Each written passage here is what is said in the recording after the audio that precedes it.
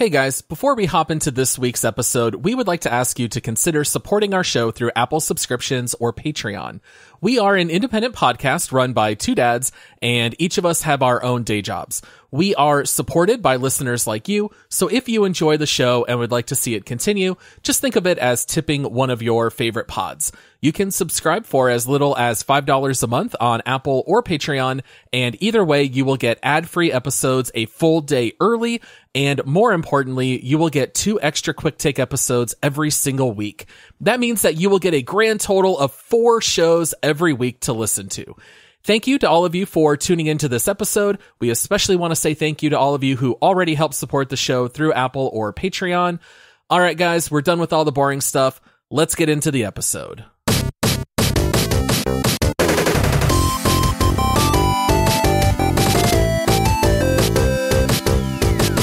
Hello, squad mates. Thank you for listening to another episode of the Multiplayer Gaming Podcast, where we break down all things related to gaming.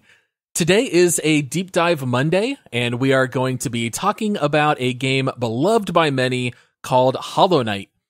Before we jump in, we want to let you all know that if you want access to 2 extra episodes every week and you want to help support the show, head on over to multiplayersquad.com to become a Patreon supporter.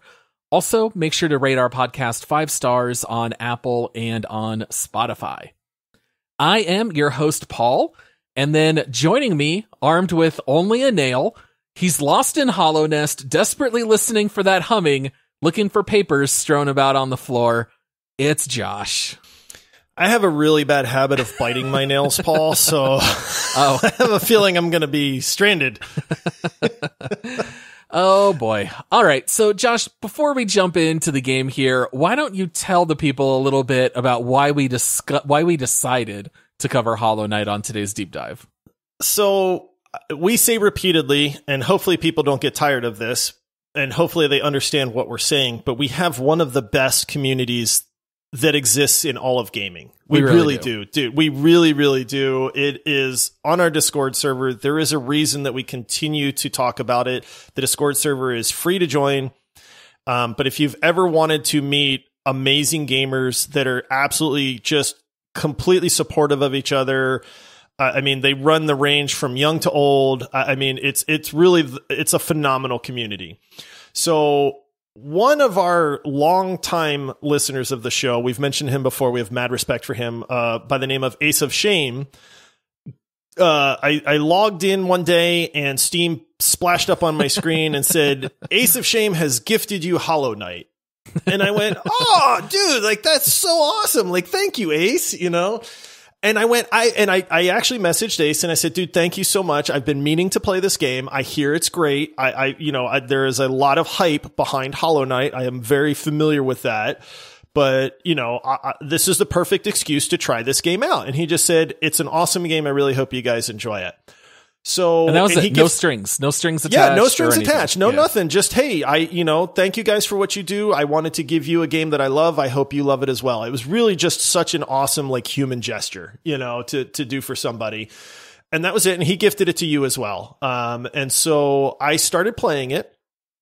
I think I played it for maybe 45 minutes or an hour. And I went, dude, I'm really enjoying this game. And then you started playing it and you went, hey, I'm really enjoying this game.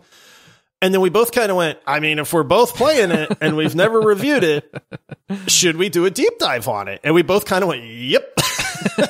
Yes. And here we are. Here we are. Yeah, we really do have a very generous bunch in Discord. One of the coolest trends that we've seen here over the last couple of weeks is where people are donating keys or codes for various services and letting us not auction them off, that's the wrong word, raffle them off to someone. So we had like one person who had a Spotify code that they weren't going to use for 4 months of Spotify Premium. Another person was giving away, actually Ace was giving away codes of 2 copies of Blasphemous. And so we've just been raffling these off for free. So if people want to give away keys or if they have codes sitting around that they're not going to use, we're giving them to other listeners of the show. And I think that that's really awesome. and it really is building a nice community online. So yeah, shout out to AceofShame, who's, legendary supporter and gifted us Hollow Knight. And next thing we knew, we're deep diving it. So yeah. it was not really on our radar. And famously, I always made fun of the fact that I always confused Hollow Knight with Shovel Knight. Yes. And Ace is a huge fan of both and chose Shovel Knight for his legendary game. And here we are now covering Hollow Knight as well, which is quite fitting. All right. And then Josh, you've got a couple of reviews people have left for the show. I do. Hey, I'm gonna pause real quick and say thank you to everybody that has been listening and leaving reviews, because after kind of picking on, I forget his name, but he said he was a longtime listener and it's the first time he had left a review. All of a sudden we got a flood of reviews in. So I don't know if that was like the Kickstarter for people to be like, yeah, I should probably get off my tush and leave these guys a review or what, but we had just a lot of them come in. So, thank you for that. It really makes all the difference in the world. It's super awesome for Paul and I to read these. I mean, we do this because it's a passion of ours, but to see the response to what we do is honestly like a really incredible thing. It really makes us feel all warm and happy inside as well. So, okay, so 2 reviews. We have a lot more than that, but we'll try to get to those in future episodes. This first one comes in from Dr. Awesome Pants. Now, I have to say I'm not a huge fan of the title, but it says waffles are better than pancakes. Long time debate going on here. And it says, I love this podcast so much. I first listened to this podcast around a year ago, back when Todd, I miss him, was still on the pod, and then never picked it up until fast forward to that summer. I started listening to it again and fell in love with it all over again. I love the games you talk about and your opinions about games, even if I don't agree with them, LOL. I have an Xbox Series S and I'm thinking of upgrading to a PC. I like waffles way better than pancakes, so am I on Team Insanity? Yes, you are. No. Team Sanity are the ones that support waffles. Oh, no. Yes. No, it's Insanity is waffles. But, so this one's great because, that's kind of the thing with podcasts is, hey, we love having our regular listeners. We totally get that we put out 2 episodes every single week. We know that people can't listen to every single episode, but it's really cool to have people that remember the show, and maybe life happens and they don't get as much time to listen to a podcast, but then come back and go, oh man, I remembered why I love this show. And that's really neat to see. So thank you, Dr. Awesome Pants, for coming back to us there. Yeah, thank you. Such kind words. We really do appreciate it.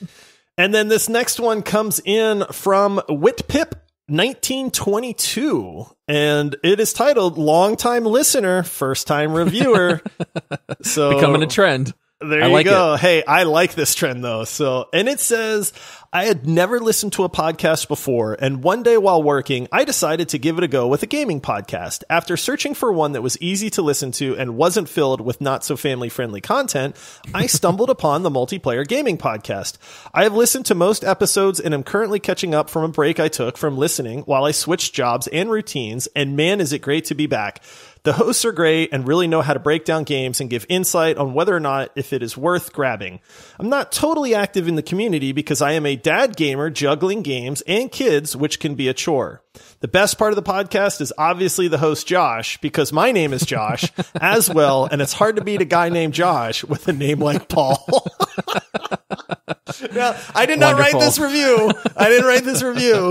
But I love it. Josh. And yes, it did come from another Josh, but and your name is Josh, and you approve of that message? I approve of this message, number one. I've always said, that hey, I pick these out to read. So Team Josh unites. That's okay. I've got people joining me on Team Waffles. That's all I need. Yeah, that's true. I think you're winning that battle, to be honest. But hey, you know what? If there's something that Paul and I definitely understand, it's the being a gamer dad. Life happens, kids happen. Sometimes we don't get as much time for gaming as we would like. Sometimes you get tired of gaming for a little bit.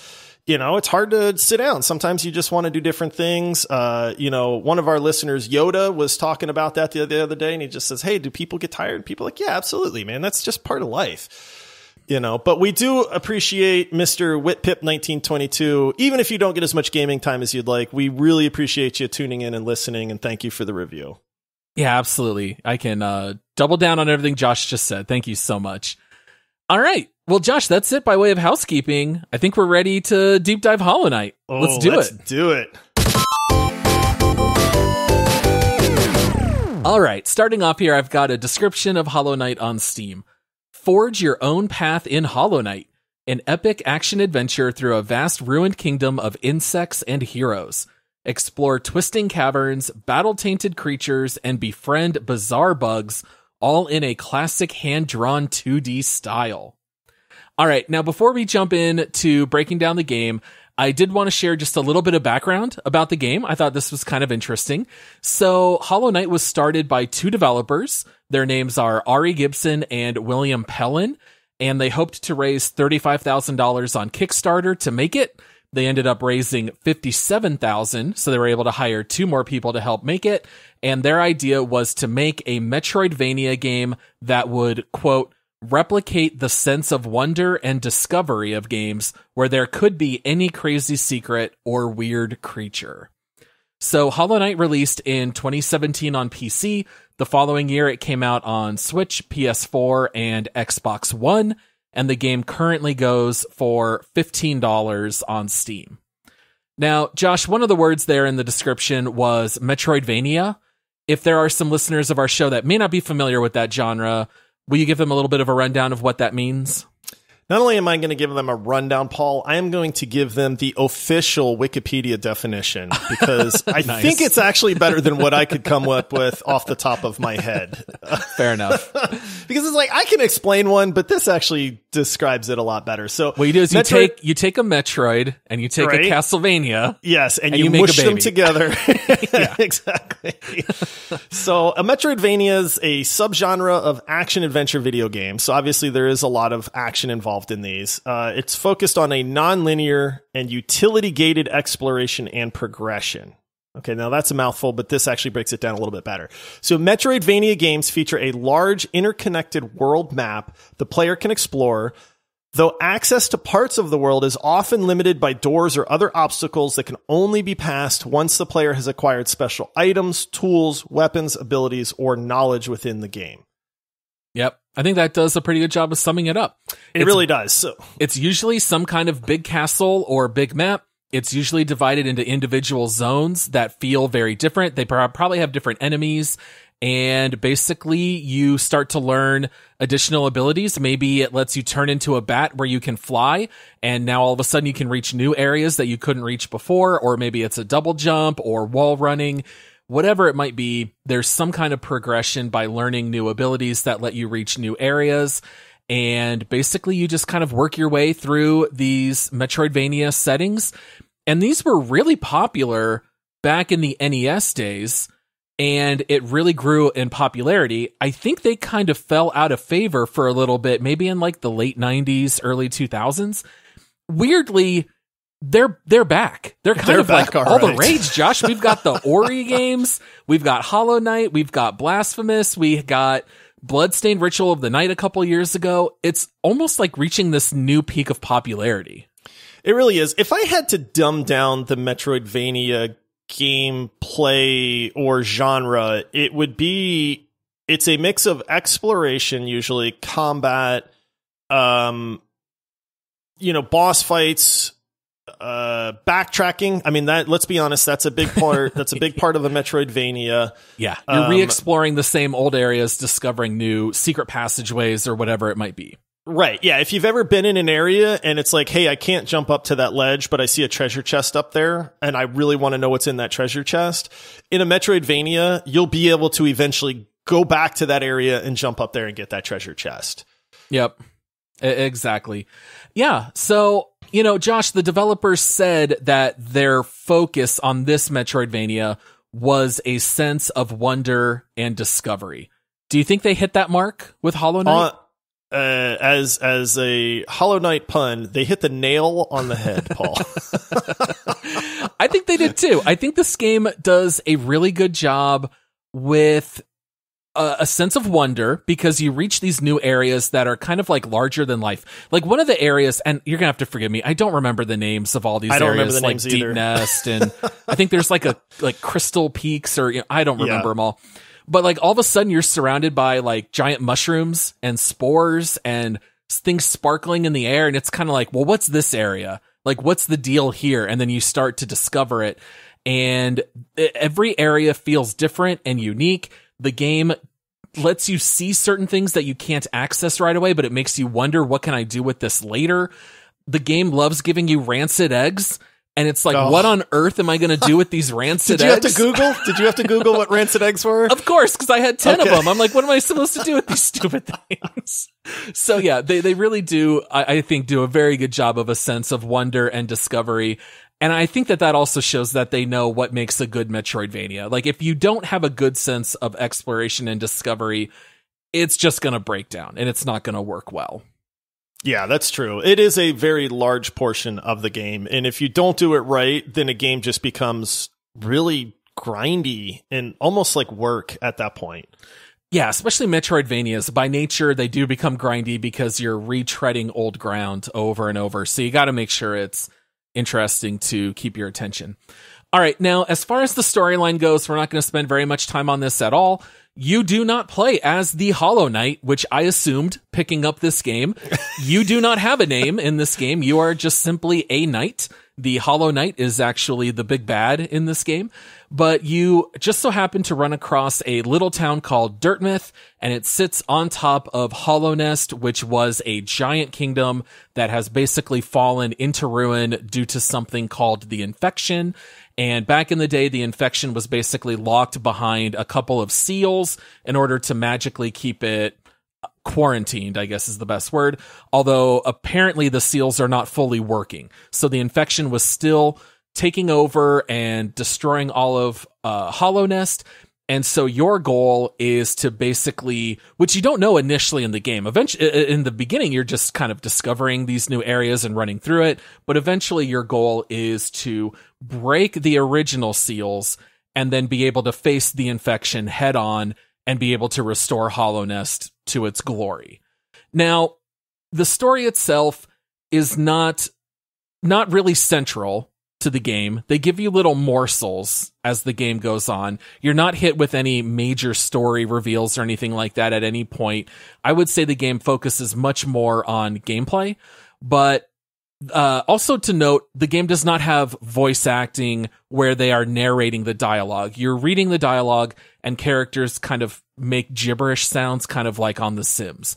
So I would not say it's terribly story forward. Did you care about the story? Were you kind of drawn in by the lore and all that? I was, in a sense, and it's like you said, I think where the game shines in relation to the story itself is that they give you these little glimpses here and there of what happened to Hallownest. Why has it fallen into ruin? You know, you do meet characters, and the gibberish is kind of unique to each character that they speak, which I thought was kind of cool. But there is this weird, like, underlying tone to the story where you get just these little glimpses, just peeks into what happened or what is happening. And it's very sporadic, and it never, like you said, there's never a big reveal. There's never a big, like, aha moment or anything like that. But it really kept me wanting to know more, because I'm like, I'm getting these snippets and it's starting to kind of put things together a little bit. I get that there's a big bad and there's something that happened, and, you know, all this is going on. So it really kind of dangled that carrot for me to want to know more about the lore and about the story and what is actually going on. I felt like it's like hot sauce, right? It's like you would never want to eat it by itself, but if you put it in something, it's like, oh man, that really kind of helped, like, you know, accentuate it a little bit. And so at that point, I feel like it did a very good job in that regard. Yeah, I feel like you need some kind of carrot. Like, you need an incentive to explore all these areas. And I feel like the story has just enough that you understand why you're doing what you're doing. But I would not say that this game really excels from a story standpoint. But I would say for Metroidvania games, what is going to matter the most are the mechanics and how the exploration works. Those are the things that are central. You cannot mess those up. Otherwise, you have a complete failure of a game, which is why a lot of Metroidvanias do tend to fall flat. Now, let's go ahead and we'll talk about some of the mechanics first, and then we'll swing back around and talk about how exploration works in Hollow Knight. Now, first and foremost, I think that the movement mechanics are really top notch. So one thing I really love is that this game does not have any acceleration or deceleration of the character. You go from 0 to 100 immediately and 100 to 0 immediately. And the game has very smooth movement abilities. Now, there are a lot of things that you discover later in the game, so we won't necessarily like ruin a bunch of those by spoilers, but you do get some things early on, like the ability to dash. And all of those movements, I think, are incredibly responsive, and it really allows you to dodge and to escape from any enemy interaction in the entire game. If you get hit by something, it's simply because you did not evade properly and you ended up being hit. But I actually find it to be quite a blast to move around in the world. Dude, the controls in Hollow Knight are on point. They really are. I could not find fault in any of the controls in the game. It's like you said, if I miss a jump, it's because I missed the jump. It's not because, here's a classic example, and it's funny because I was playing Donkey Kong Country. My wife got Donkey Kong Country on the Switch, right? Nice. And I was so infuriated by the fact that there's so much time in between when you stop running. And Donkey Kong kind of like he slides a little bit. There's that lag. And you see this in a lot of Nintendo games. Mario's the same way. You push sideways and it's like it takes him a half second to get moving. And I find that infuriating, right? Like I guess I used to either just be used to it or what, but Hollow Knight has absolutely none of that.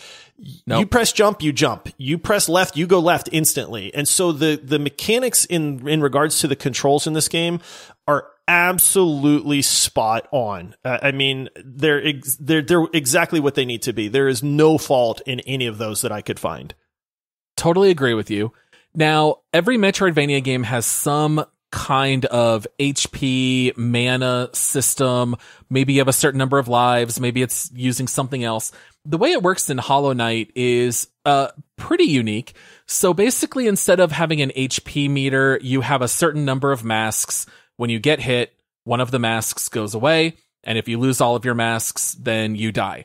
Now, in this game, you do not have a set number of lives. If you lose all of your masks, the game will automatically teleport you back to the last bench where you rested, and then you basically just carry on your merry way.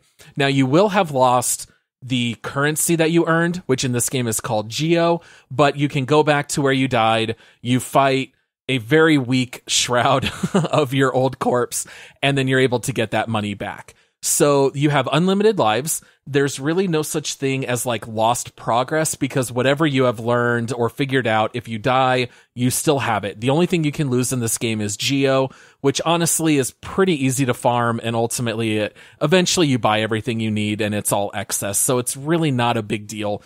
It's just slightly inconvenient.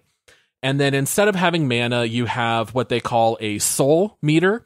So anytime you do damage to an enemy, your meter goes up, and then you can use that soul to either heal yourself or to cast spells. And over the course of the game, you do learn multiple spells and different things that you can do. And so that's kind of the system that they have here in this game. What did you think about the system of like health and mana here in Hollow Knight? I actually really, really enjoyed it. I thought the ability to stop and heal yourself was at any time. No like potions. Literally, yeah, no potions, no running back to town and having to buy health potions or anything like that. You actually get the ability to heal by killing things. So there's this really neat kind of risk reward where it's like, I'm down to one mask, which are just basically like, times that you can get hit, right? Like if you get hit, something, maybe like a big explosion will take 2 masks from you or something like that. But for the most part, it's kind of like you get hit, you lose a mask. And so if you're running around with only 1 mask left, it's like, I need to fight things to kill them to get soul so that I can heal. But I only have 1 hit I can take before I die. Yeah. And so it's like, I don't want to fight things, but I have to fight things. Well, one of the funny things with Metroidvanias is, I'm sure you did this at least 7 or 8 times. You're low on health, so you run off screen, you run right back, you kill the one mob, you run off screen, you run right back, kill the same mob, and you do it over and over to farm the soul so that way you can heal. and then you carry on your merry way. So you end up doing some shenanigans like that.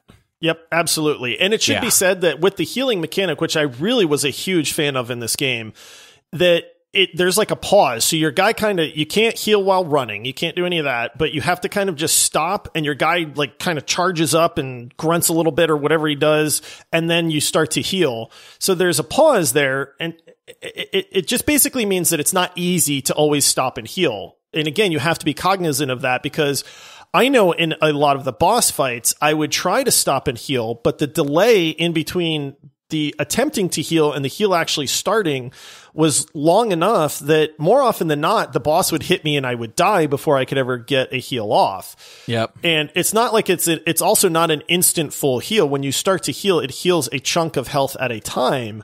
So you have to remain motionless longer to heal a wider, a larger health pool, I guess. Yeah, exactly. So you can find fragments over the course of the game that increase the number of masks you have, so your HP pool does go up. Same with your soul meter. But in the beginning of the game, I think you only get 4 or 5 masks. I feel like it's 4 or 5, yeah. Yeah, I think so. And if you have a full soul meter, it lets you heal for 3. So, the game does not rely on you having to go buy more consumables. That's one of the things I don't like in Metroidvanias. A lot of times you are dependent on having food or having potions. Nope. In this game, as long as you kill stuff, now you can heal. And I think that works really well. Now, I will say the weapons is kind of an odd choice for Hollow Knight. You mean weapon? Weapon. Okay. Now, first of all, why do you fight with a nail? Why is it not a sword? Because you're a bug. It acts just like a sword. It's just like small. So from the perspective of an insect, it's a nail. Yeah, because we didn't say this, but everything in Hollow Knight is insect. They're all insects. They're all bugs. So Hallownest, everything you come across is a bug.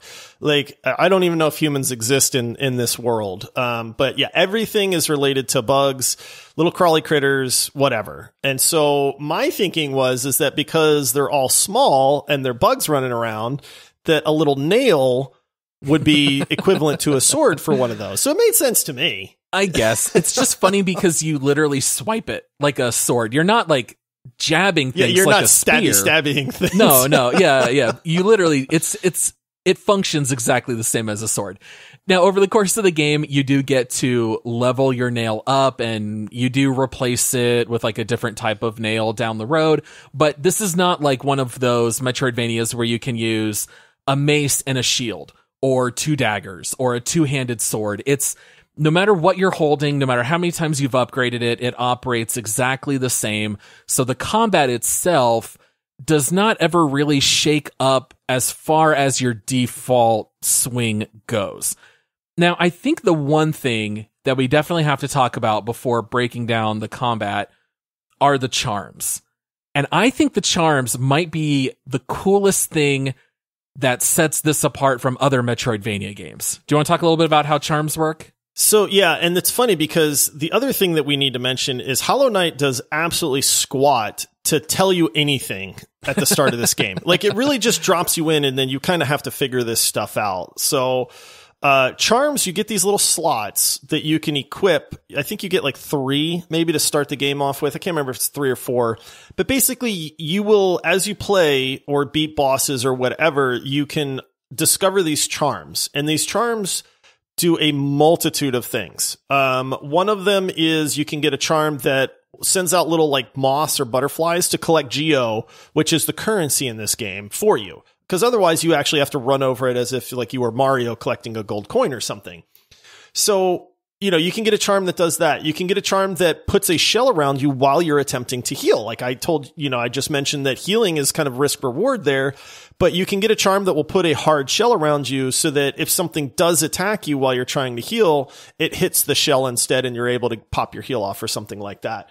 There are a lot of charms in this game. 45. 45. So there are 45 charms in this game. And I think I discovered maybe half of those, to be honest with you. I really like the aspect that it does because charms really help to change the feel of combat in the game and what your character is doing. You can get charms that focus on movement. You can get charms that focus on combat. You can get charms that focus on quality of life, not having to run over and collect your geo. You can get charms that make you stinky and change how characters interact with you. I mean, they do all sorts of number of things in this game, which I think is amazing that they have so many of them and how they interact with different aspects. One of the things about charms, did you know that you can over-charm yourself? No, I thought, because the way it works is you have only a certain number of notches, and the charms themselves will take up anywhere from 1 to 5 notches. So that's also part of the strategy. Do I equip several 1-notch charms, or do I want to use this one big one? You're telling me you can exceed You the can limit? exceed I never tried. the notch. Yep. So notches What are, happens? like you said, the slots that you can put charms into. So, and you want to use a lot of charms. So it's funny because if you click a charm, it'll kind of shake and it'll say, no, your notches are full. And if you click it repeatedly, it will forcefully install that charm. I had no idea. But you are now considered over-charmed. And what happens, see, this is why I say Hollow Knight doesn't tell you everything, right? You are now over-charmed, and anytime you take damage, you take double damage. Oh, interesting. So there's, again, risk reward there in saying, hey, I really want to be able to equip this charm, but I don't have enough notches to do that. Am I willing to risk taking double damage for the benefit of having more charms active than I would normally be able to do? How funny. Yeah, that's not the only thing that they don't teach you. I remember when you and I were talking, I could not get past a certain area, and you mentioned that you can hold down plus attack, and you can bounce off of like certain enemies or certain surfaces. And I just thought it was an area I couldn't get through yet. And they don't teach you these things in the game. They do give you some tips and hints. Like they do teach you about like the compass and the map. And we're going to talk about those in a few minutes. But a lot of this game, you either just have to figure out on your own, or you just got to take to YouTube and start watching tutorials. And apparently you can still learn stuff that you didn't know. Yeah, which is great. I mean, that kind of, it tells you a lot of, there's a lot more depth to this game than I think is readily apparent on the surface of it. People that, have put hundreds of hours into this, they play with all these kind of crazy charm builds and stuff like that, to really, really mix things up a lot. So there is a lot of customization that is provided to the game through the use of these charms. Yeah, and you actually mentioned my favorite charm in the game, which I did not normally use, but the Defender's Crest is the one that says, makes you emit a hero odor, which really are, which are just brown pillows of gas that constantly surround you. But it will actually change dialogue options with characters, which is very clever. So there's a lot of little, no pun intended, there are a lot of charming things in this game that you discover along the way that they really did put in a lot of time and care, even with like minor things like interactions, if you have this charm equipped. Now, we do need to talk a little bit about the combat. So once you've got, really responsive movement, we're running around this giant map of Hallownest. Did you feel like it was fun to fight and to destroy other bugs? I thought the combat was great. Honestly, there was a learning curve. And I failed at that learning curve in the beginning. And, I lost many a boss fight multiple times. But once you start to learn the combat, and the combat is as responsive as the movement. So when you push the button to swipe your sword, instantly, boom. So what happens is this leads to a lot of mechanical ability to jump towards a boss, swipe your sword midair, turn around in midair, and jump away before the boss can even hit you. It's very, very well done. It's very tight control scheme. I thought the combat was a lot of fun. Like you mentioned, the ability to swipe up into the air, left and right, and then down, because the game doesn't tell you that you can swipe down. All of a sudden that clicks and you go, wait a minute, like I can swipe down and bounce off of things. So now it's like, oh, well, you can jump off of spikes. There's many areas in the game where you have to master this mechanic. And I'm telling you, it was some of the harder platforming that I've experienced in a while to make it through some of these areas where it's like you have to perfectly time a down slash to not die to spikes that are under you, to then ricochet off of that, to down slash on top of a bug, to ricochet off of that, to get up to some high ledge that you wouldn't be able to get to otherwise, or something like that. So, they really do it well. combat-wise, there's your trash bugs that are just all over the place. Some of them can be supremely annoying. They get harder kind of as the game goes on or in certain areas of the game. But I felt like every boss fight was just really fun, man. And I think that's a testament to the actual combat mechanics in the game. As simple as they are very simple. That's the one thing that I think will put some people off, is that there is not a lot of depth to the combat. Like you mentioned earlier, you don't get multiple weapons. You don't get multiple swords or axes or the ability to throw your sword or anything like that. You do get some abilities through charms that will allow your sword to swing further. And things like that. But again, that's a build. Do you want to play the game that way? Because you're going to make sacrifices other places if you do.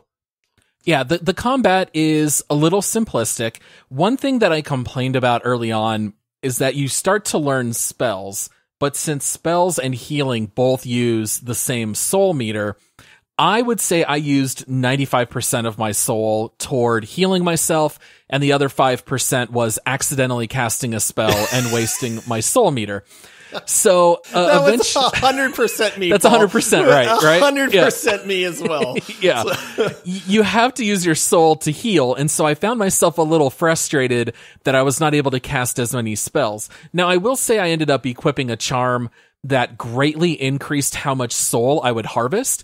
So I don't know the numbers, but my guess is it was going up at least twice as fast, maybe even 3 times when I would do a hit. And that was allowing me to start to pepper in more of the spells, which definitely helped. So I think that the combat, it starts off like a 1 out of 10 as far as complexity and fun. Like you really are just pressing one button to swing and another button to jump. And it's very simple. But before you know it, maybe like 10 hours into the game, you're dashing, you're double jumping, you're casting spells. There's a lot to do. So I do find that it increases over the course of the game, which is kind of necessary because you're rerunning through these old areas.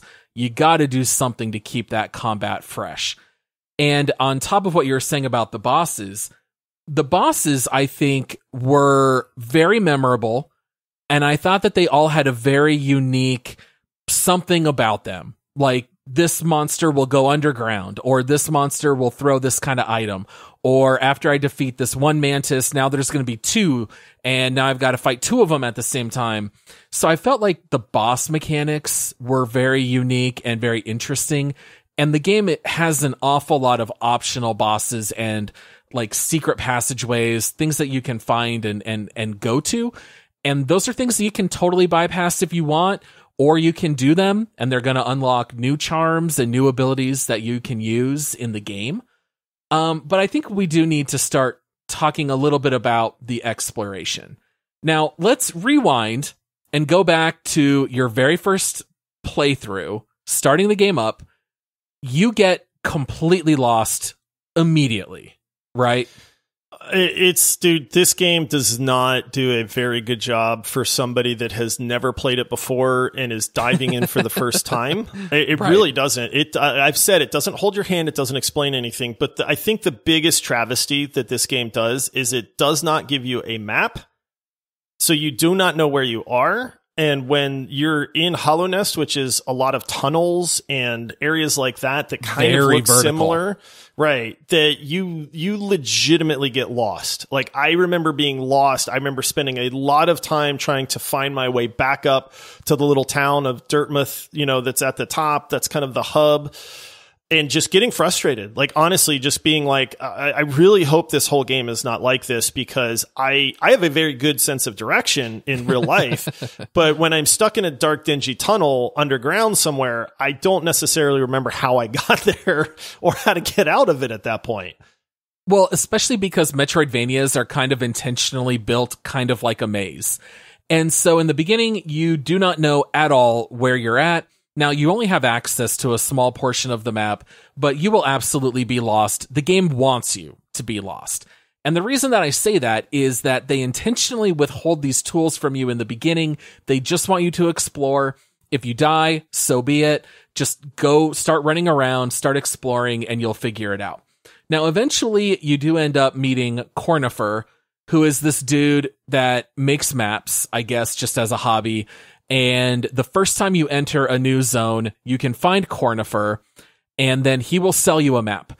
Now, the problem is he sells you the first map to the first area, but you don't know where you are. No. So you can pull up the map, and it does you absolutely no good because you cannot navigate your way through it. You don't know where you are. Imagine just like being teleported to the middle of a foreign city, and there's no street signs, and someone hands you a map. It'd be like, okay, well, that's great. I literally don't know where I'm starting, so how is this map going to do me any good? And then pretty soon they finally give you a charm, which is the compass. It's the very first charm that you get. And as long as you have the compass equipped, now when you pull up your map, it does show you are here.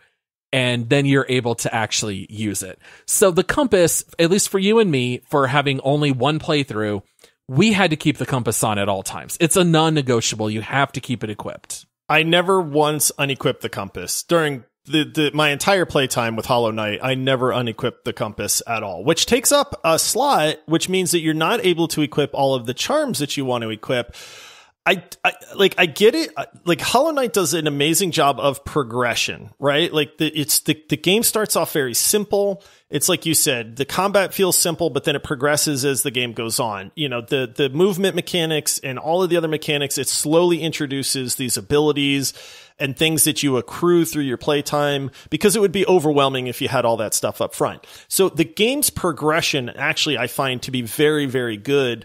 Why they have to start you off in the bottom of the barrel with no map, no compass, no way to understand how to get around. It kind of lends itself to this initial frustration. Yeah. And what's really funny is I was a little bit ahead of you in playing Hollow Knight. And I remember you chatting with me and saying, dude, I was so mad. This like, game legitimately, sucks. I was mad. Like you were like, this game sucks. I keep dying and I don't know where I am. Like, you were asking, why do people like this? And I went, Paul, it gets better, dude. Trust me, it gets better. And then it's funny because, like, you got the map and the compass, like, the next day or whatever, and you're like, dude, this game's great. Yeah. It was like they wanted to intentionally abuse you, so that way when they give you this gift of a map and compass that you're grateful for it. But it's like every Metroidvania game has a map system that you can pull up because you have to. One thing that is kind of funny is that you have to buy a map for every single area. Now, Hollow Knight has an enormous map.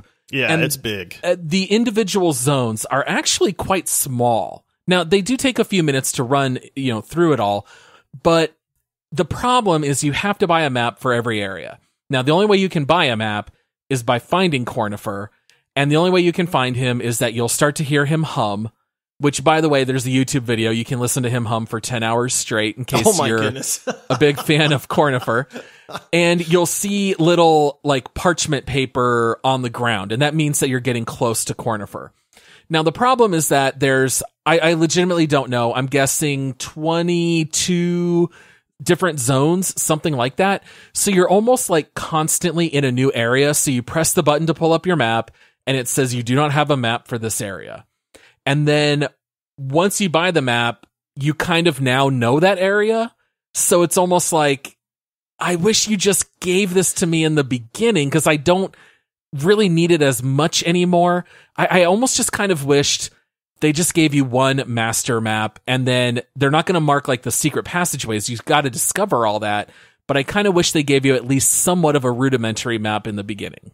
There were a few zones that I went into that I explored a lot of that zone without unlocking any of the map because I had not found Cornifer yet. Yeah. And when you die in a zone where you don't have a map and you don't know where your shade is, that can make it very difficult to get back to your shade because it's like, I have no idea where I went at this point. Yep. So Cornifer is not always at the very beginning of a new area. If they had put him at the beginning of a new area, I think it would have increased the quality of life a little bit.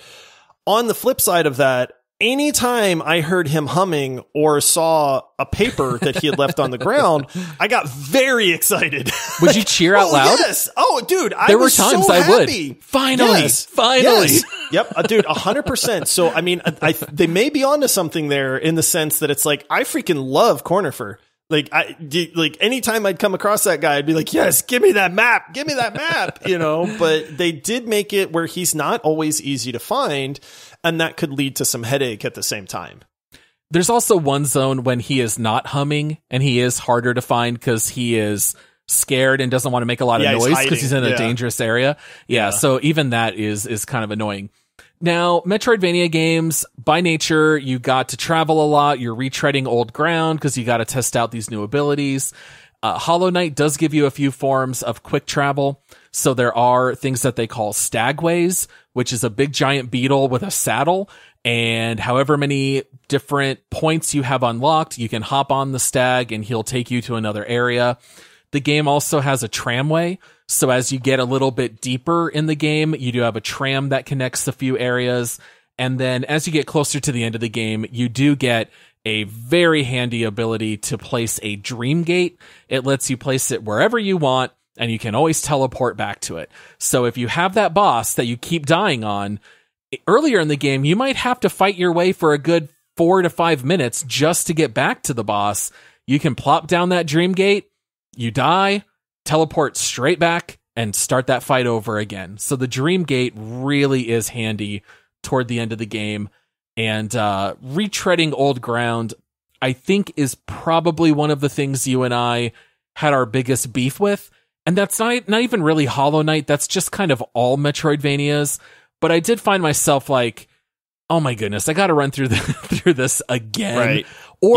Or you look on the map and these two places connect, but it's a shortcut that you forgot to activate on the other side. So you wasted 8 minutes to get to this point of the map. Now I got to go 15 minutes to go a different way just so I can now hit this log, and now the passageway opens, and now I've got that shortcut for later. Yeah, or there's parts of the map where there's not a save point nearby, or there's not a quick travel point nearby, so you wind up having to just hoof it for a decent distance. You know, those places in the map do exist, and so it's not unheard of to spend 5 minutes just trying to run from point A to point B to get somewhere because there's not a fast travel point nearby or a tram.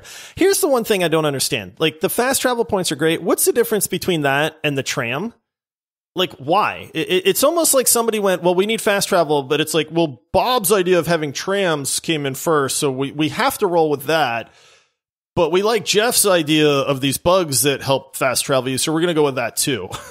Honestly, I don't really know, Josh. It didn't make a whole lot of sense to me. You find this tram pass late in the game, and I don't know about you, but I had found these broken down trams, and it would say, you know, that there was like a slot for an item. Yep. And you knew you could do something with them. Yeah. You know, eventually you're going to use it. I don't totally understand why I need to like take a tram to another tram and then run to a stagway and then take a stag to this other area. It's a little goofy, but I guess it's better than nothing.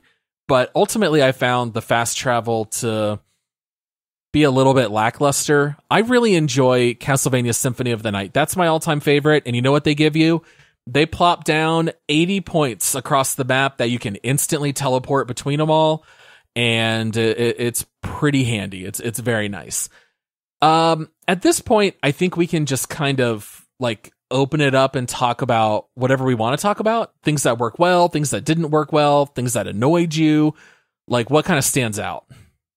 I will say this because we have not talked about it, but the music in Hollow Knight is some of the best in a video game. Like, I absolutely love the soundtrack for this game, dude. There's certain zones that you go into where I would just sit there for a minute and let the music play. Absolutely gorgeous. Whoever composed the music for this, it did a phenomenal job. I'll also say that the music ties into the atmosphere of this game phenomenally. I think that Hollow Knight has this very, very unique atmosphere to it where it's very hard to explain to somebody because 99% of this game takes place underground. Yeah. And the zones can be vastly different. Like you mentioned, there's crystal peaks with all this amethyst and pink crystals and stuff going on. And then there's, you know, a mushroom forest with these bouncy mushrooms that have spores pouring out of them. And then you get down into this old, ancient, abandoned city, where it's obviously there was some gigantic bug civilization that used to live there and stuff like that. So the atmosphere in Hollow Knight is absolutely top notch in my opinion. And the music that goes along with that and the kind of hints at a background story or something kind of going on, some old tragedy that befell everything, and you're trying to maybe help out or do something because you're not really 100% sure. To me, it all ties together in this very memorable package for a video game, which I think is probably one of the overall reasons that Hollow Knight stands out to so many people, because Metroidvania genre has been around for a very long time. And like you said, there's probably thousands of video games in that genre out there. I feel like some of them do it very, very well. And I feel like that it's the sum of all of its parts. Like no single part of Hollow Knight is very, very good. But when you put everything together, I see why people like it so much. Yeah, I think one of the problems is that since Metroidvanias have been around for so long and the fact that there are a lot of good ones, Castlevania Symphony of the Night is absolutely one of my all-time favorite games. And there are probably at least 7 or 8 times that I told you, why would Hollow Knight do this? Symphony of the Night did this, which was so much better, and that game is 20 plus years old. So to me, I kind of felt like Symphony of the Night, to me, is the best Metroidvania. We're more than 20 years past that, and I feel like we're still getting inferior products. I would still rather go back and play Symphony of the Night or something like Bloodstained, which is, like the spiritual successor. I thought Hollow Knight was great as far as Metroidvania goes. Either you like them or you don't. But I did find myself constantly saying, why is it not more like Symphony of the Night? I think part of it, and we'll get into rating this. This is not rating. This is just kind of pulling everything that we've talked about together a little bit before we get into that. But I think that there is a huge portion of the population that just simply isn't as old as us, right? So they don't know, they didn't have the experience of Symphony of the Night and stuff like that. And so when you take a modern game that does an awful lot in the Metroidvania genre very, very well, I think that's what makes it stand out to so many people. Even though if you go back in history, maybe there's games that have done it all better, but I don't know that there's a Metroidvania that has done it like Hollow Knight has in recent times. Yeah, there's probably something to that. Like when I think of Castlevania, I'm thinking of the fact that enemies drop inventory items. There's no inventory in Hollow Knight. You get one weapon, you can swap some charms, but that's it. Castlevania, you're finding new shields, you're finding new weapons. If you get these items that match, I can press 2 buttons and they do a special combo move. I can do button combinations like a fighting game and I'll cast spells. I feel like it's just, there's so much more to keep your interest in some of that stuff from other entries. Like, I played the new Ori games, and I'm like, these are perfectly fine. I don't know why everyone's going crazy about them. They're pretty, but they never grabbed me. No, they're not that fun compared to other entries.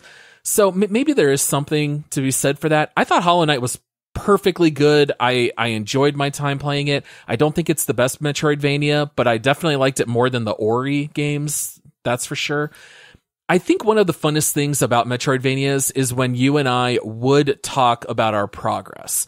So at one point, I remember telling you, oh, I found this shopkeeper that will sell me extra notches for the charms. And you're like, oh, are you serious? I haven't found that guy. Right. And then you would tell me about some ability you had unlocked. I'm like, oh, I don't have that yet. So it was kind of neat to like compare notes, because the fact that it is nonlinear, you're kind of just running around blind, hoping you discover something fun.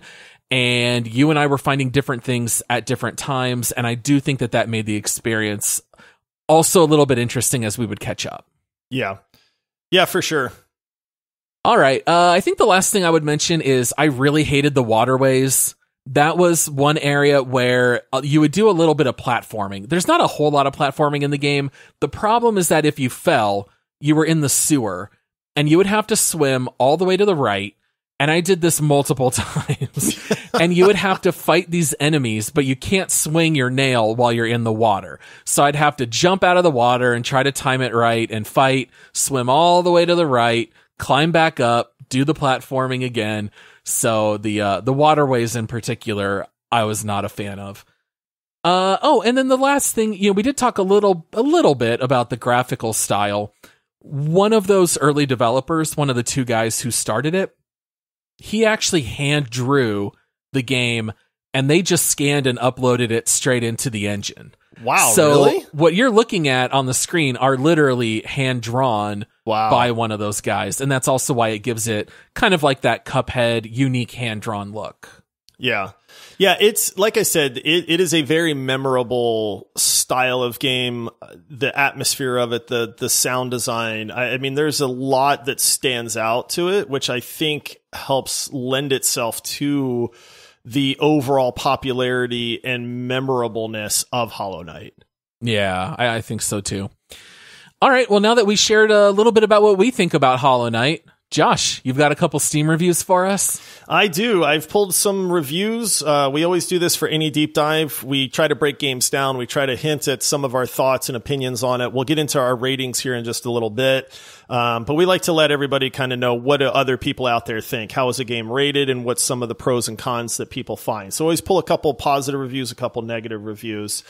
I'll start off with a positive review. This one's a little cheeky. This guy has 53 hours on record, so has played through the game. And they recommended it, but they said this game is full of bugs. Hilarious. Right? I know. It was too cheesy to not throw in there, because if you don't know, it's like, wait a minute, why are you recommending this? But Hollow Knight, like we said, is nothing but bugs as the characters and all that. So sorry for the dad joke, but I had to put that in there. So I'm for it.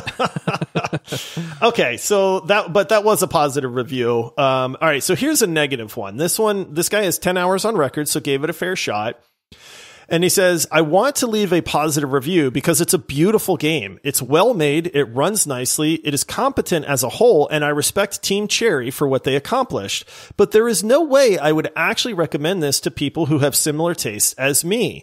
I don't find wandering blindly and excessive backtracking to be an enjoyable experience. So while it is a great game, one that deserves the hype and one you might enjoy, I don't recommend it. I love everything about the game except for actually playing it. I can understand what they're saying. There are times where I never felt like I had to slog my way through Hollow Knight. I can say that, but there are many a time where I was playing and I was going, I'm not really having a ton of fun right now because I'm backtracking so much. I either didn't go to the right area to fight the next boss in line that would give me a mechanic that I needed to progress. And so I was just wandering this giant map looking for something. Do you know what I mean? Where It was like, oh, I never went down this one corridor to explore, and the boss was down that way. That gives me this ability that now unlocks a large portion of the map, and now I know what to go do. And so I would just wander. There is a lot of wandering. Now, I think that's just part of the nature of Metroidvanias in general, but I think Hollow Knight is probably a little bit more guilty of that than some, just because of the size of the map and everything's underground. A lot of the zones look the same within that zone. Like, they have their own flair, but if you're in Crystal Peaks, there's just pink crystals everywhere. Like, I don't know what part of Crystal Peaks I'm in, or something like that. So I do agree with the complaint on that negative review for sure. Yeah. I think most people would say non-linear / open world is always better. I don't know if that's always necessarily the case, because sometimes you just want a little bit of direction of where to go in Hollow Knight. In the beginning, I was not looking up anything online. The first, I don't know, maybe like 14 hours I played, I was just playing it completely blind. But eventually I hit a point where I did not know where to go, and I would pull up the map. Okay, that looks like a corridor. Let me check that. Nope, I can't reach that yet. Let me go to the next one. Nope, I can't reach that ledge. Let's go to this next one. And I did that for the whole map, and obviously I must have missed something, and I was like, I'm not doing that again. I just literally played a full hour and made zero progress. Right. Yep. I've been in that exact boat, dude. Yep. And from that point on, I said, you know what? We got to deep dive this. We're on a time limit. I can't play this game for 100 hours until I stumble into the right areas. And so there were a few times that I put in, where do I go after this area? Where do I go after the ancient basin? where do I go after, whatever. And then that would kind of guide me where I would see posts on Reddit that would say, oh, well, do you have this charm? Okay, well, then you want to go here, and you're going to get there by going to the very southwest of this area. And then I did follow those instructions. I was not following a step-by-step guide, but there were times that I just needed a little bit of a pointer. Just say, go that way. Go that way. And then I'll find it. Right. But the problem is that when you have 4 different directions you can go, and you don't know which direction to go, that becomes an issue, and that does lead to some frustration for sure. And I'm with you, man. There was 1 or 2 play sessions where I spent an hour and accomplished absolutely nothing because I was just wandering around trying to find what I had missed at that point. So, yeah. Okay, so this next one is recommended 77 hours on record. This person has played through a good bit. In my opinion, one of the best Metroidvanias ever made. Beautiful art, incredible soundtrack, tight, fluid movement, incredibly challenging, but in a way that creates a sense of accomplishment. You can feel yourself getting better each time you try a fight or a tough platforming segment. Cannot recommend this game enough. I had no interest in Metroidvanias before this game. They're now one of my favorite genres. Please release Silk Song. I'm desperate. Silk Song is the sequel, I guess, to Hollow Knight. Mm-hmm. Yeah, which is not released yet, but yeah, there's been some hype for sure coming up for that. And then this last one is 6 hours on record, not recommended. This is the game that made me realize I really don't like Metroidvanias. Are you sensing a trend here? Right? Retracing my steps over and over and over grows tiring. Distances between checkpoints and fast travel points are also way too far to mitigate this. I hit a point where I couldn't figure out my next goal, wandered around for about 45 minutes trying to figure it out, and finally just quit. Graphics, controls, and presentation are all very good. I can see people who enjoy this genre really loving this game. I get the appeal, but it just wasn't for me. And I think that's fair. Spot on. If you don't like that aspect, it's just, like I said, it's part of the genre. It really is. I do think, and I've said this once, I do think that Hollow Knight's maybe a little bit more guilty of some of that backtracking and the lack of direction. But this is the overall complaint that you see with a lot of the negative reviews. Yeah, and the fact that there are no rare drops and there's no inventory system, like with Castlevania, if I had to backtrack, sometimes that was annoying because that's a part of every Metroidvania, but at least I know there's a chance I might get a rare drop off of a mob. And so at least there's any carrot dangling in front of you will keep you going. Whereas Hollow Knight, I felt like that was just kind of missing. I needed something a little bit more. Maybe if the game just gave you a couple of slots, even just for armor or something, maybe that would have helped in that regard. But yeah, I can definitely understand why people would critique those parts of Hollow Knight. I get it. Yep. All right, Paul. So that's some reviews from the gamers that have played this on Steam. What we do after that is we try to guess. You know, we've had some negatives. We know what people think the negative aspects of the game are. We know what people think the positive aspects of the game are. And then what we do is we are going to guess what we think the overall rating for this game is on Steam, which uses a scale of 0 to 100. I believe I won last time. Sure did, buddy. So I guess I get to go. Well, I mean, you get to pick. Do you want me to guess first? Yes. As the loser? Okay. the only strategic answer. Yeah, right. Okay. So I do know, I have not looked up reviews. I did write my guess down before going to Steam and looking at these reviews and stuff like that. I know that Hollow Knight is beloved. Like, I think anybody listening to the show has heard of this game. It always comes with a very positive connotation. So I went high. I said, man, I feel like everybody really likes this game. I went with 95%.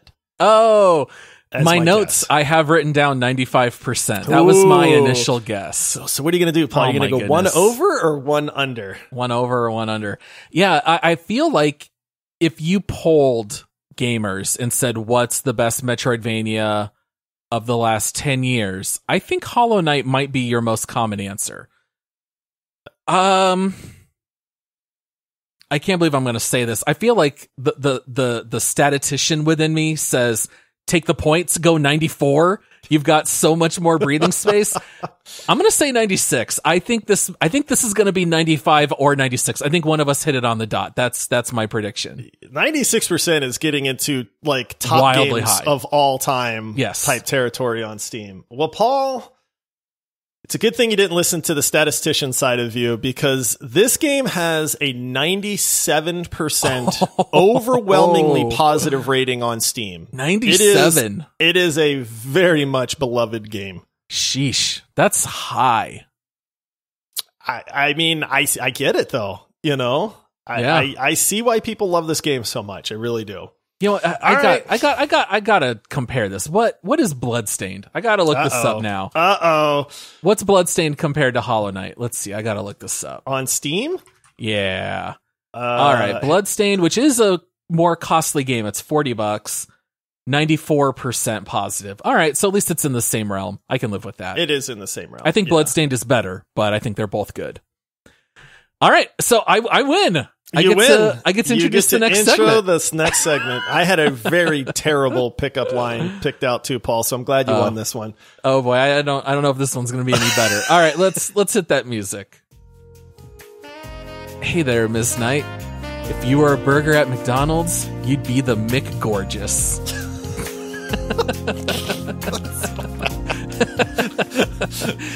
All right, welcome to this next segment, which we call Make Love, Marry, or Murder. This is where we talk about the game and, you know, it's a little bit of a rating. Is this a game that's marriage material? Is it worth the price? You should buy it, commit to it, put in the hours, have fun playing it. Is it a game that is maybe good for a small dose? Or maybe if the price is right, maybe it's worth picking up where it's just dating material? Or is it a game that you want to murder?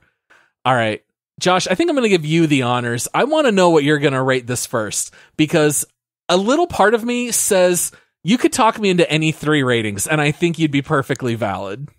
I love, so for people listening, Paul and I, we never tell each other what we think about a game. We can hint, we hint. Sometimes you can hear frustrations.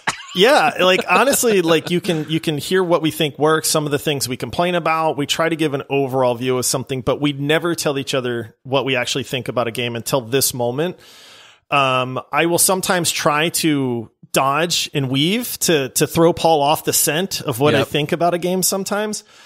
For this one, for me, it's a marry. I found this to be an absolutely incredible game. I am not a huge fan of the Metroidvania genre, believe it or not. Like, I like the Metroid games on Nintendo, but I have the same complaints. I just played Metroid Dread not that long ago, and exact same complaints. I got lost so many times in that game that it just starts to get frustrating for me. So not my favorite genre out there. I don't know that I would ever voluntarily pick up a Metroidvania, because it just does, they generally just don't click with me. There's other games that I'd rather play. Yeah. I played Bloodstained on the PC. I think it's a great game. I played Hollow Knight, and I think it's a phenomenal game. I really, really do. So I think that there is an awful lot to enjoy about this game. I think it's approachable for people that have not played it. I think the difficulty level is spot on. There are some very challenging points in the game, whether it's platform based or boss fighting based.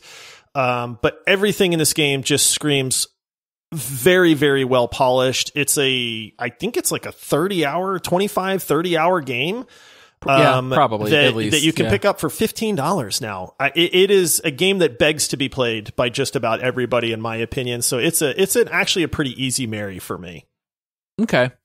I'm going to give it a make love. And what I would say is the price is right for picking this one up. And I think you got to fight through the first hour, which is going to suck. I agree with you there. And then it's going to be fun. And one thing that I do like with Hollow Knight is that you do hit those new abilities in pretty rapid succession. You're not stuck playing the game for 8 hours without having a dash move. You play for an hour, here's dash. You play for an hour, here's double jump. And you're going to get other abilities as well that we won't get into. So the game does kind of hit you with that endorphin rush every hour or so that keeps you going. And I would say roll with that. And as soon as you hit a certain zone that you hate, or as soon as you say, I don't want to backtrack this area again, then just quit.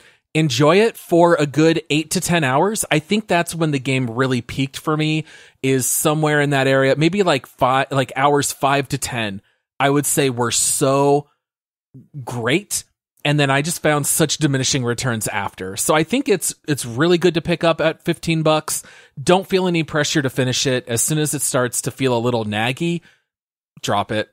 Don't put a ring on that finger. I'll say this in response to that. Don't be afraid if you are. I wish that when I was getting frustrated with these play sessions where I accomplished absolutely nothing and had spent an hour playing the game, I wish that I had gone to Google and just said, hey, where do I go next? Because there are non-spoiler walkthroughs or guides that will just say, hey, I'm stuck. Where do I go? But don't spoil anything for me. Yeah. And those were very, very handy for increasing the enjoyment when the game was starting to slog a little bit.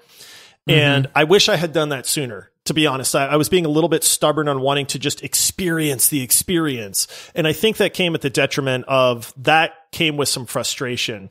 So I think if you get to that point, because I feel like it's there for just about everybody, don't be afraid to get that hint that the game does not give you.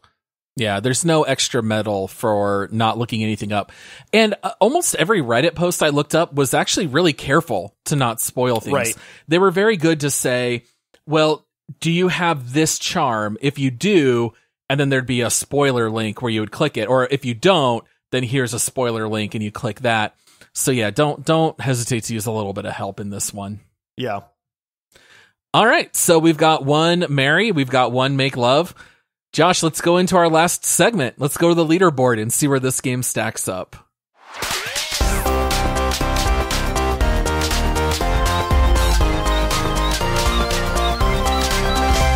All right. For anyone out there, if you have not yet heard a deep dive in the past, at the end of every deep dive, Josh and I have to attempt to rank this game against every other deep dive episode that we have done. You can go to multiplayerpodcast.com, and right there on our main page, you just have to scroll down a little bit. You will see our master list, which is currently sitting at 64 games. We've got things like Overwatch clocking in at number 1 still. We've got Divinity Original Sin 2 at 10. We've got Raft at 30. We've got 12 Minutes at 50. We've got Halo Reach at 60. Taking a look here, where are you looking to put Hollow Knight? Because for this segment, even if we have different opinions, we have to come to a consensus. We have to agree on where to put it. And I don't even know where to start with this one. I really don't. I have a feeling you and I are going to disagree a little bit on this one. I know exactly where I want to put Hollow Knight. All right. What are you thinking? I want to put it in the 18 or 19 range. Whoa. So you want to put it up there with Rainbow Six Siege, The Forgotten City? I think it's such a good game, dude. I really do. I really do. It's so enjoyable. Like, I'm not saying it's a perfect game, but it's a memorable game. I want to literally go download the soundtrack for Hollow Knight. You know what I mean? Like, some of the boss fights were so much fun. Like, they stand out in my memory. I can visually like see me fighting the Mantis Lords, you know, and stuff like that. I think that's rare for a video game to have that kind of memorable impact. You know, and I think the only thing that goes against Hollow Knight as a whole is just that it's a Metroidvania. If you don't like the genre, you're not going to like Hollow Knight. If you like the genre, I think you're going to love Hollow Knight, unless you're Paul, who has played Metroidvanias for decades and knows that there are better ones that do exist. Like, I am not debating that it is the best Metroidvania. I don't think that it is. You know what I mean? But I think that if you're trying to hold a new game up against a game that is 25 years old that maybe defined the genre, that's hard to do. Do you know what I mean? And so it's like, I'm trying to rate Hollow Knight on what I think it is currently, and I think that's one heck of a video game. Okay, I hear you. So maybe you were just, you know, quote, trying to throw me off the scent. I'm not going to throw your whole body under the bus, but I am going to like bump your feet under the bus here. Right before we recorded, you might have said, I don't plan to play this game again. Yeah, because I played it, and everybody out there knows that once I play a game, I'm done with that game. I did not hear you say that about some of these other games in the range that you're talking about. Like Resident Evil Village, I believe you said if there were DLC, you couldn't wait to jump into it. Hollow Knight has, additional content that I don't think you're really interested in. So I'm just wondering if you're maybe shooting a little bit too high. I mean, maybe. When I'm looking at the leaderboard, I was looking at the 30s. I would put it below the likes of No Man's Sky, Stardew Valley, Far Cry 5, Killing Floor 2, Shovel Knight, Raft. So you would put Hollow Knight below Shovel Knight? I would. I liked Shovel Knight more, even though it was much, much shorter. Yeah. Really? I just think Hollow Knight's such a more complete, better video game than Shovel Knight. And that's not to say that we didn't enjoy Shovel Knight, but I just think in terms of the leaderboard, Hollow Knight is a much more complete all-around game that I think is much more enjoyable for the masses than like Shovel Knight would be. Hollow Knight definitely gives you tons more hours, but for me, I'd rather take 10 hours of Shovel Knight over 30 hours of Hollow Knight. So if you're looking at the late teens and I'm looking at the 30s, I guess we just got to land somewhere in the 20s. Are there any non-negotiables that you see? But no, I mean, Deep Rock Galactic, I think, is a phenomenal game. I still think we have that game rated too low, in my opinion. But it's like, I feel like there's no way I'm ever going to get you to put Hollow Knight above Stardew Valley because you love Stardew Valley so much. Well, and No Man's Sky. Like, how do you put Hollow Knight above No Man's Sky? That seems kind of wild. There are a plethora of people 97% positive rating on Steam. There's a gajillion people out there that seem to think that Hollow Knight belongs in the upper echelon of games. Well, there's a difference, though, right? Like, this is the difference between Rotten Tomatoes and IMDb. If everyone thinks that it's a 6 out of 10, that's a positive. But overall, you might have something that has a higher rating, even if some people hate it, because those who love it even more. Okay, so where where do we put this? I would like to put it, if we're going to compromise, I think the right spot for me would be 26. And I'm coming way down because you said 30 and I was in the teens. So I'm That's true. Coming way closer to your rating than my rating on this one. I think my biggest beef. This is the problem. I would take No Man's Sky and Stardew Valley and I'd bump them both up 10 spots and then I would feel so much better. And then I'd say keep Hollow Knight at like 20 and I wouldn't even really care as much. We're not too far off from a leaderboard review. I know. We need one. Because there are some games on here that I think are in the wrong place at this point that could be throwing some of this off. Yeah. But I think that Hollow Knight belongs in the upper echelon in the 20s. Okay. Minimum. Yeah, I think that's probably a good semi placeholder. We can put it above Stardew Valley, but below No Man's Sky, since I think both of those are better. I think that's a nice compromise. So we can plug Hollow Knight in at 26. Although I would not be surprised at our next leaderboard. Hollow Knight might get bumped up higher. It's just that there are some games above that I want to drop below No Man's Sky and Hollow Knight. So we're just going to need to do another review at some point. We are due for a leaderboard review episode, because there are some that need to get fixed, which happens from time to time, right? Like we admit that recency bias. When you get a big list, sometimes you go, hey, this list is great, but we need to fix it a little bit and move this here and put that there kind of thing. Yeah. So I think that's a fair compromise. I'm higher on it than you are. You're lower on it than me. So we'll compromise and say, hey, we'll kind of split the difference a little bit. All right. So we'll clock it in there at 26. Final answer. We will lock that one in. And then for those of you out there, if you wanted to know what our next deep dive will be, 2 Mondays from now, we will be releasing an episode on God of War 2018. Ooh. The famous PS4 originally an exclusive smash success on the PlayStation 4. Now it is also available on PC. You and I both played it on PS4. We have both now played it on PC. We each have multiple playthroughs. That is going to be a blast to talk about. Famously, you and I have both talked about it being one of our favorite games. That one will definitely rank up there, and that's always fun when you can either just gush on a game or completely rail it.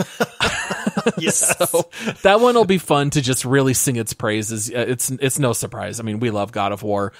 So yeah, anything else to say to the people before we close this episode out? I'm sorry Paul rated Hollow Knight so low, everybody. That's still a good rating. I have always said it is. I mean, it's with the likes of Stardew Valley and No Man's Sky, dude. Those are great games. This is not slanderous at all. Yeah. The problem is when you say it's like number 26 out of 64, it sounds mediocre, but I would say we have a good like 40 games that are really, really good. Like we've got Borderlands 3 down at 36. It's like we've just covered a lot of good games. All right. Well, thank you to everyone for listening. Make sure to go rate us 5 stars. Come visit us on Discord. Come hit us up on Patreon at Multiplayer Squad.